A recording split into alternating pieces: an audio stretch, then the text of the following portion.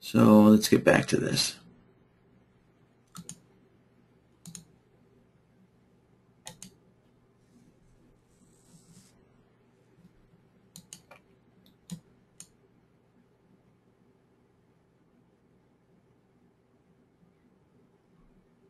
Okay, so what the add mode should be doing is, adding the signals together here.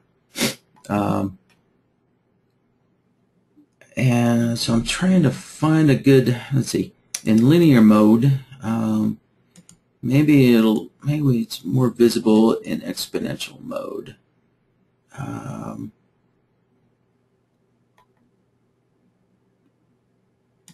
Let's see. So what should be occurring is that when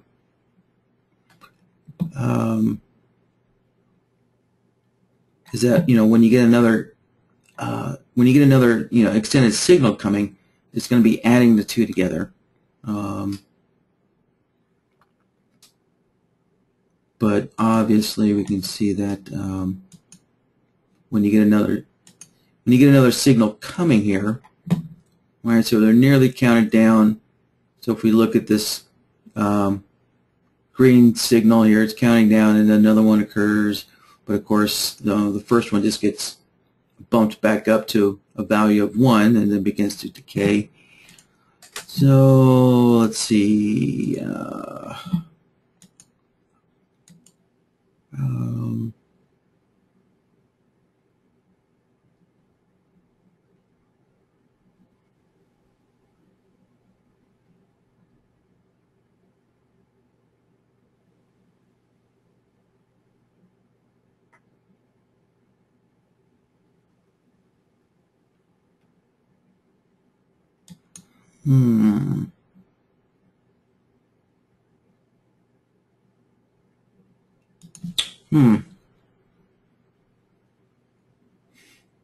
Yeah, I'm going to have to refer to Jeremy on exactly what this guy's doing here, because I haven't taken a close look at it, honestly. Because that's what I thought. And then, because add, should be adding the two, signals together, if they're decaying. But obviously, if you have another signal coming, that comes right afterwards, then, it's going to start back up at 1 again. So it kind of seems to be a moot point to have this. And then merge, right, simply merges the two together.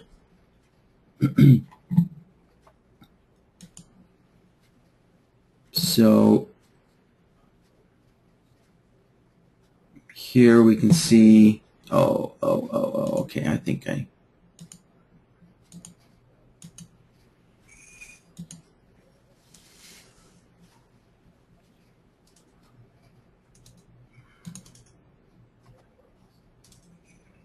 just a second, guys, while I gather my thoughts on this.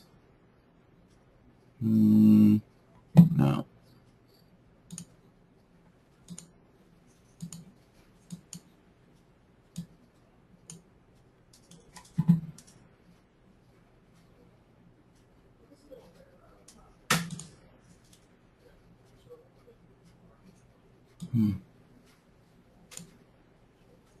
As you can see, we're starting to build so much functionality into this that it's working into a challenge to keep everything straight.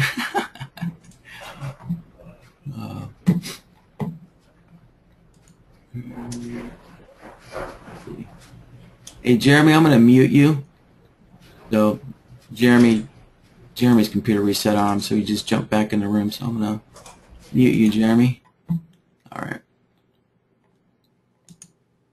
Okay. All right. So back to here. So right now I have it on. Right now I have it on merge, and let me put this back to linear. Okay. Merge and linear.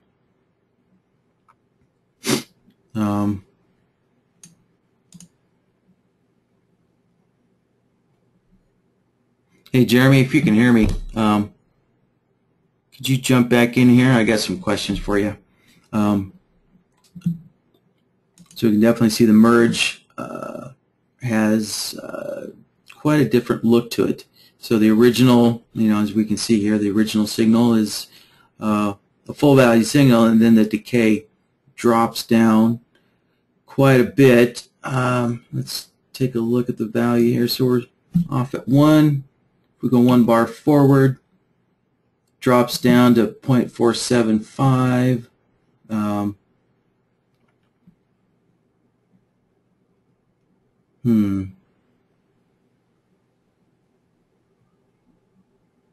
Yeah, it looks like it's doing a subtraction there. Let me see if I can get Jeremy on the line here.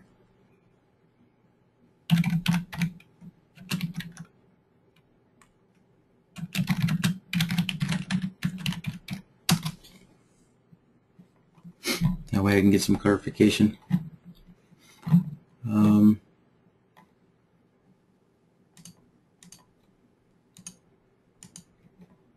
Alright, let's play with this for a little bit. So let's do the logarithmic with the merge turned on. Yeah. So we can see that the decay is behaving like the logarithmic. But clearly after the initial signal comes in, the decay drops dramatically. So, alright, well, fortunately Jeremy can't join us, so, okay.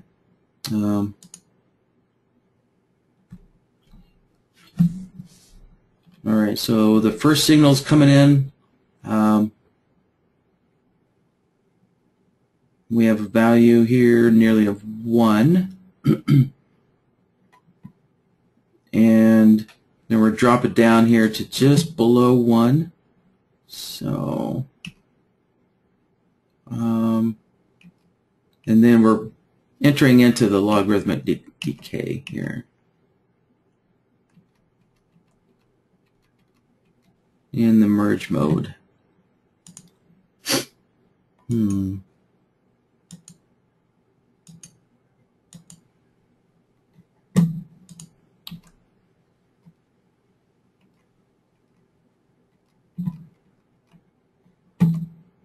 Yeah, I'm going to have to get some clarification from this on from Jeremy.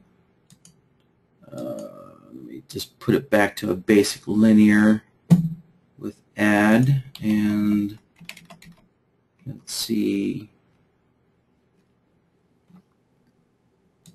And yeah, the reset is set to 20, so it should be decaying by 0.05, which I can see it is.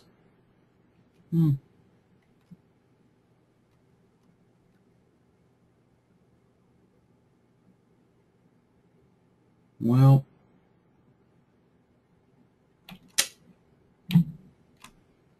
yeah, we'll have to get back to this.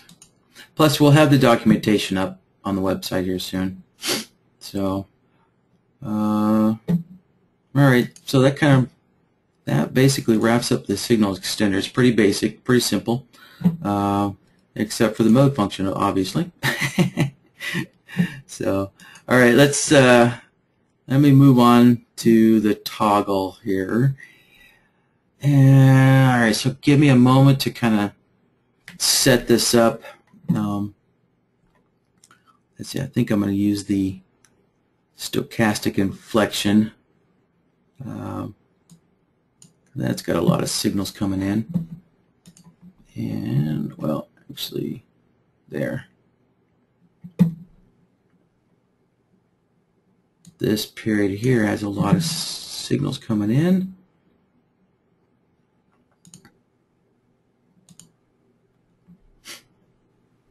And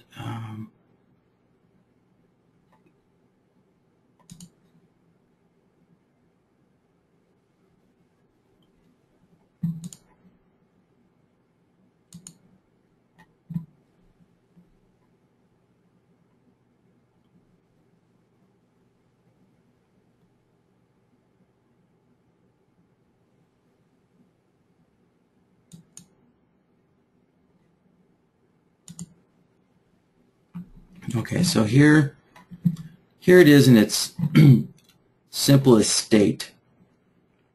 Let me kind of back this up to here. I think this makes a good, easy representation.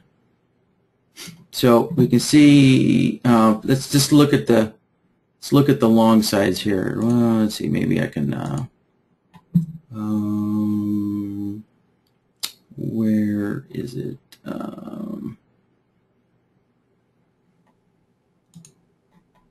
Yeah, let me just force this to the long sides only. There. All right. So that there. So we're only looking at the long sides. Makes it a little easier to see.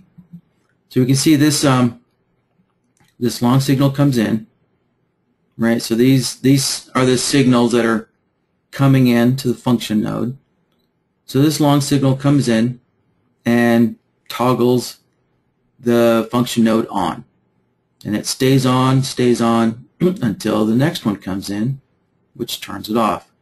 So right now it's just in a simple on-off toggle mode, or basically it's just in toggle mode. It's just going to toggle on and off right now. And so as we move along, so here's another long inflection coming in, turns it back on until the next long signal comes in and toggles it back off. So that's kind of the basic, simple use of it. And so from there we can some other uses of it. So let's just kind of keep with this toggle here. So you can see there's an on opposite signal. So we could use that in different modes, right? So we could use it to force it off.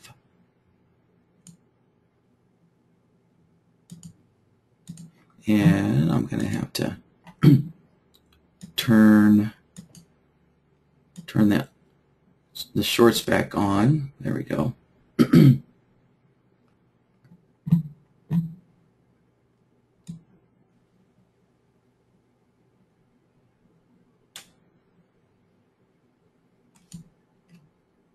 I'm going to adjust my display. There we go.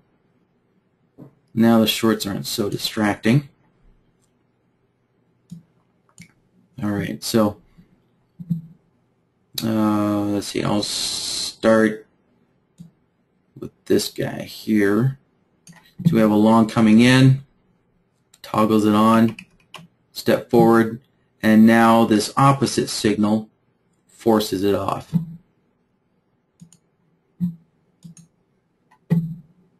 Right, so we're using the opposite signal to perform various functions on the toggle. Right, so we could use it to force it off, or we could use it to toggle. So now that ought to get really hairy.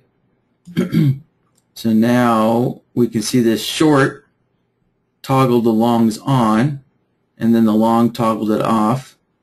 So basically, the long and the short, or I should say the shorts and the longs, are both toggling the long on and off.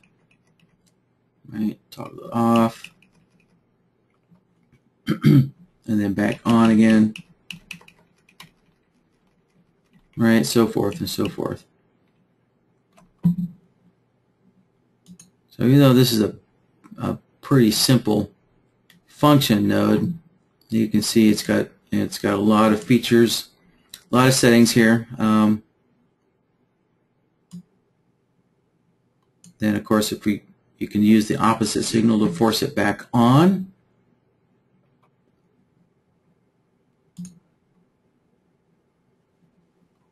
And let's see.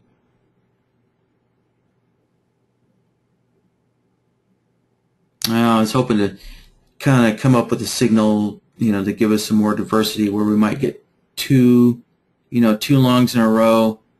Well, let's see. Okay, I could use one of these guys here. Let's see. What can I use? Yeah, let me build something here. So I'm going to move this down. So what I'm going to do is these two indicators here, I'm going to join them together with an OR node to create a combined signal and feed that in.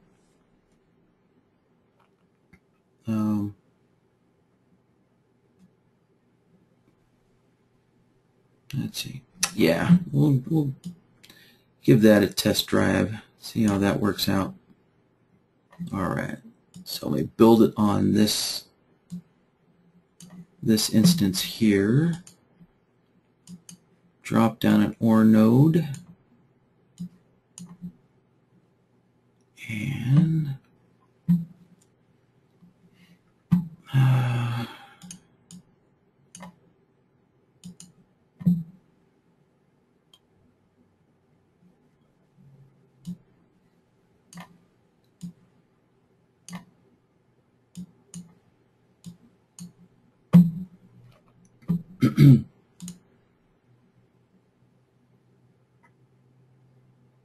all right, yeah, we can see there's lots of signals coming in now.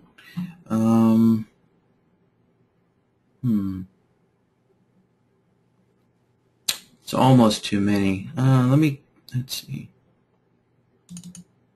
Yeah, I'm going to adjust this real quick. So let's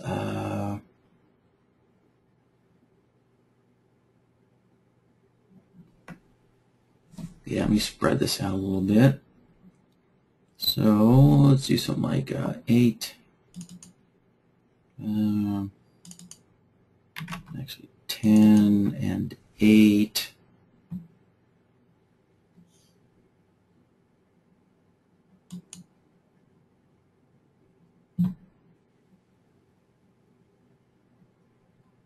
All right, that looks good. Now,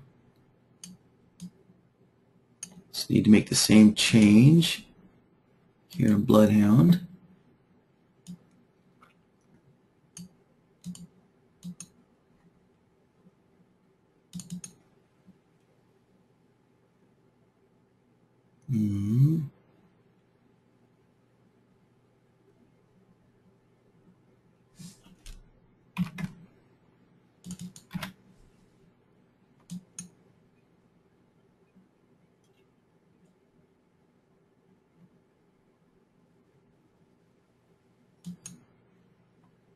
All right, so I'm just going to take a look, make sure I got everything right. Yeah, so we're getting a long and a short here. Here we have a long, so we have a long, and we have a short and a short. We got 2 shorts and then another long. Okay, yeah, so good. Good, good, good.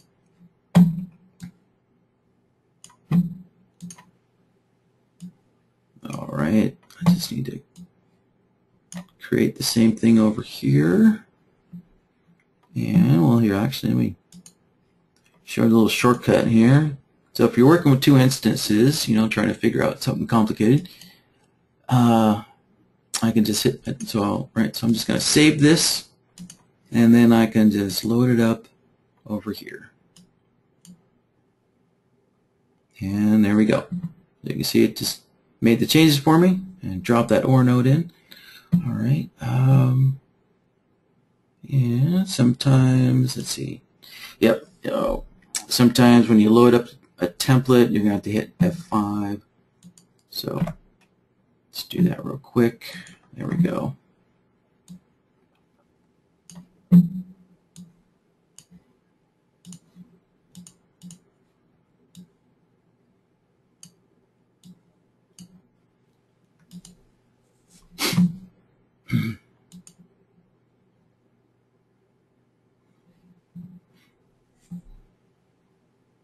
Okay, so now let's take this signal.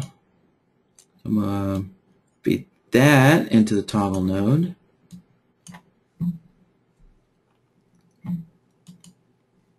So we got toggle and no action. All right.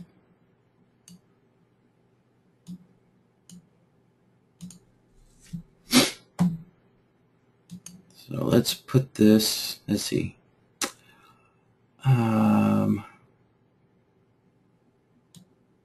So put it into opposite. So the opposite signal is going to force it on.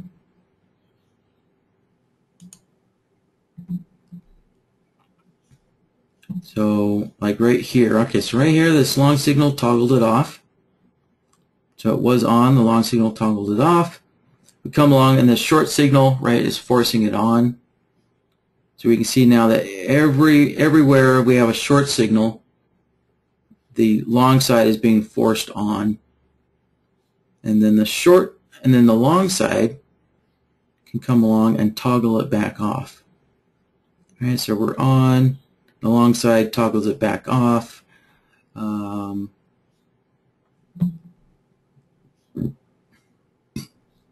So what I'm looking for is an instance where we have the long side, say like toggling it off and then toggling it back on before a short signal comes in, but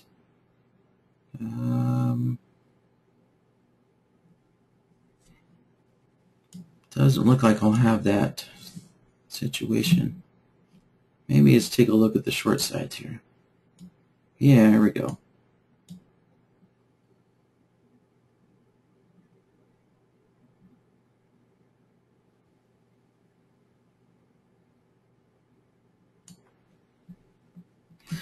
So if we look at the short sides, we can see the long here, which is the opposite signal for the shorts, right? So it forced it on, and then we have a short signal that toggled it off, and then another one that toggled it back on, and then of course we come along, it's already on, so this long signal, you know, forced it on, but it's already on, and then the short signal toggled it back off, come along, the long signal forced it back on, and then it gets toggled back off and then forced back on by the long side. Let's take a look. Here we go. Here's another good example. Yeah, great spot. Okay. So the long side forces it on. The short side toggles it off. The long side forces it back on. And then the short side toggles it off. Then we come along, then the short side toggles it back on.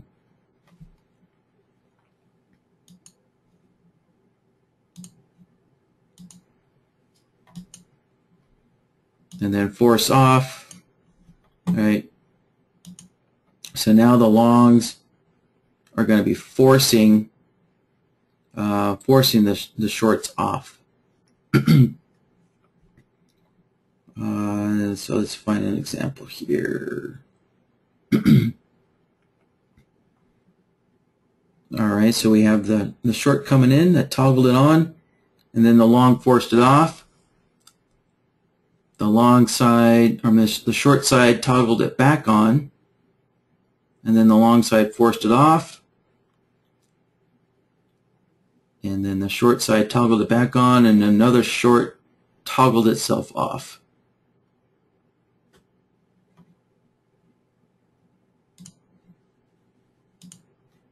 All right, let's take a look at some of these others here.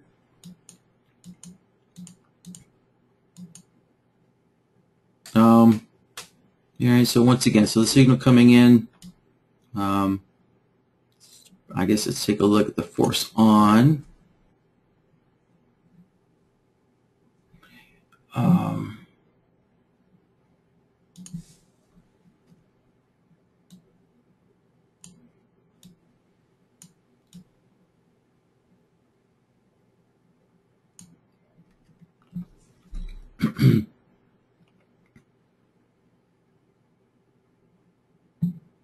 All right, so you can see that every time we have a long signal coming in, right? It's forcing the longs on. And we see here we have a short, but we also have a long at the same time. So we can see that the longs toggling it on, are overriding the short toggling it off. But then we finally get a short by itself, right? So it's toggling it off, then we're toggled back on, and then the shorts are toggling it off. All right, so the long sides are always trying to turn the toggle on, and the shorts are always trying to turn it back off.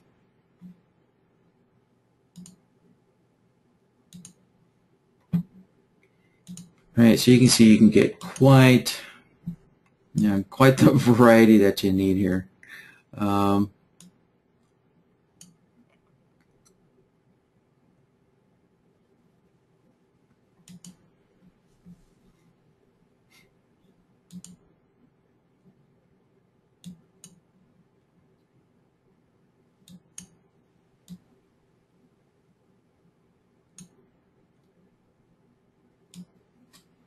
Let's take a look at some other combinations, see what happens. All right, so toggle and toggle. Right, so this reset. So you can see there's a lot of kind of overlapping functionality here. So that if if we're using this opposite signal, essentially we can be using this opposite signal to, in a sense, kind of reset the toggle, and then but then of course you have this reset section here which can do the same thing. So there's various ways to accomplish the same thing, right? By using the the input section can mimic a lot of the functionality that's in the reset section here. So if we're set to toggle and toggle with no action on the opposite side, we can see that it's simply the longs coming in here are just toggling it on and off. It's back on, back off, back on, off, and then on again, so forth.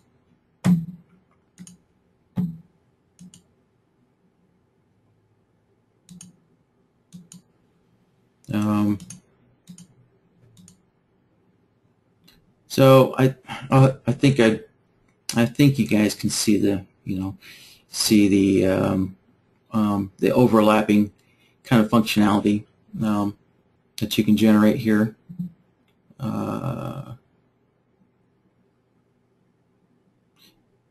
So instead of kind of beating this thing to death, I'll just kind of leave it like that, and get kind of ready to wrap this thing up. And then of course you have the output values here. So so this kind of gives you a way to invert your signals. Right. So if I set this to 0, set that to 1, you can see in a sense that kind of inverts the signal.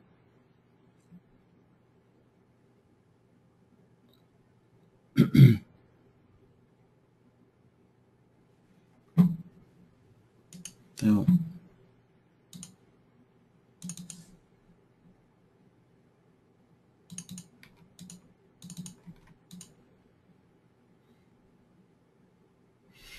all right, with that, I think I'll kind of leave like that and go to some questions here. Let's see, Randy. Let's see. So Randy, looks like you're just kind of making a request about the video size. So let's see, Randy. Also, Jeremy, if possible, could you and Zach set your video outputs to match what Zach has been using for 90% of the workshops? Let's see. Yeah, Randy, I was running most of my videos in let's see if I can pull up the screen resolution. I was running most of my workshops here at 1680 by 1050. But I kind of realized, and people that I've been doing one-on-one with, half of you guys have 24-inch monitors, but half of you guys don't. So, and also, so I decided, that's part of the reason why I decided to lower my resolution down a little bit. But also what I noticed is that YouTube, right, only supports the lower end high definition, right, which is 1280 by 720. So when you take text up here at 1680 and knock it down, or text at 1050 and knock it down to HD of 720, your text gets really small.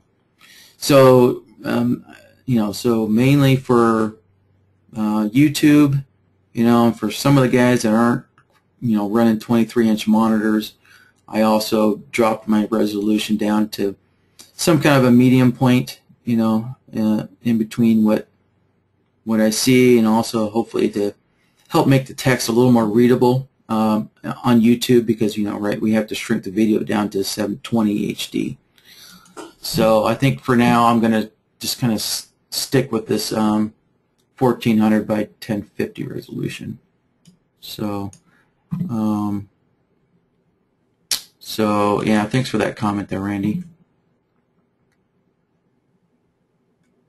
Let's see, and yeah, I haven't discussed this with Jeremy, but I'll pass that on to him. Right. So Gary's asking, when's the documentation going to be ready? I'm still working on it, Gary. So I've got a lot on my plate, and I'm just slowly chipping away at it. And so I'm just going to, one day it's just going to all just pop up there. So I'd say I'm more than 50% done on it. So I'm getting there.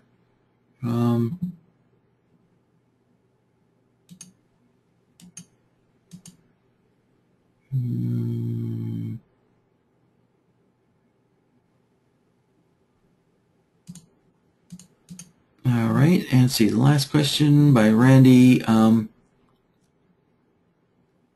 So isn't that acting more like a reset, whereas a toggle uses a signal to toggle on, and the same signal then toggles it off?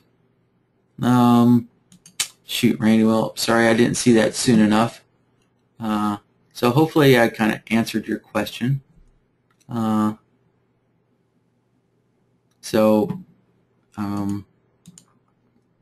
Yeah, I mean, depending on what you have here, toggle, right, basically acts like a true toggle, creating the opposite effect.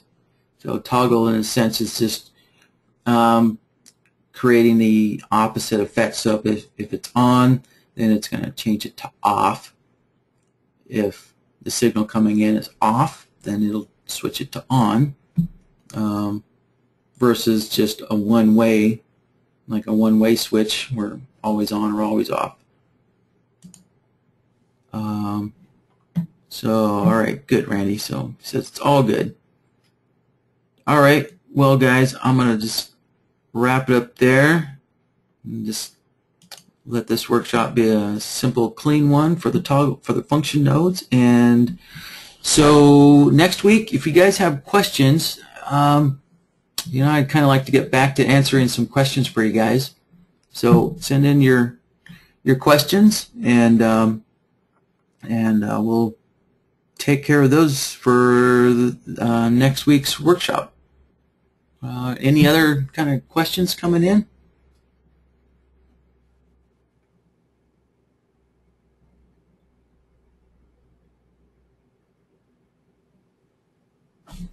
All right.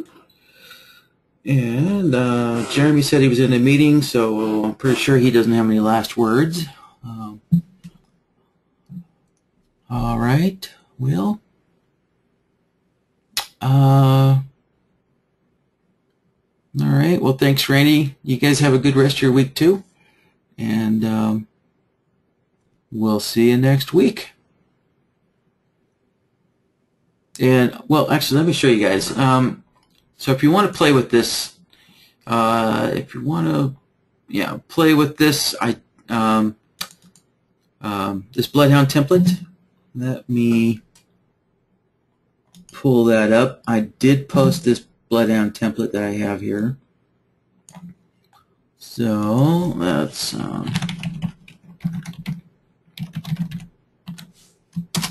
pull it up.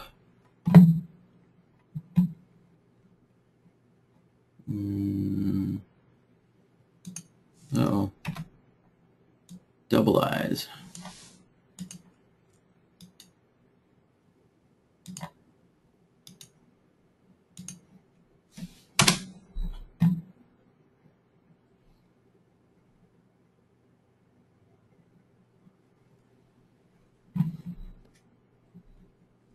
All right, let's see. I put it in the video. Oops. I put it in the video. Oh, come on, Internet Explorer. All right. I am definitely a fan of Firefox. Let's see. Here we go. Video tutorials. Oh, wait, not the tutorials. Sorry. The workshops. Go on. All right, let's go to the workshops.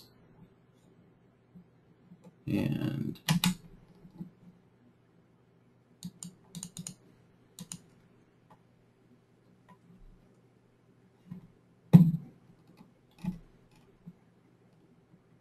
oh, this browser's running really slow. Sorry about that, guys.